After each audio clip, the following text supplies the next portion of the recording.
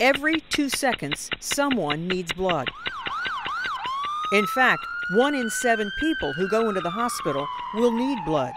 Because the demand is so great, researchers are creating a new type of synthetic blood in the lab. So the holy grail for transfusion is a dried, artificial whole blood. Bioengineer Susan Shea is part of a nationwide team working to make synthetic blood a reality. It looks like a powder and has the same components as human blood. This product that we're developing will consist of a nanoparticle that is able to perform the function of a red blood cell, so it can deliver oxygen. The synthetic blood does not have to match the patient's blood type. The cellular components are artificial, and they therefore will not express those markers that recipients might have an adverse reaction to, as they would if they received a type mismatched blood donation. And unlike donated blood that has a shelf life of up to 42 days, ideally this synthetic blood could last months, even years.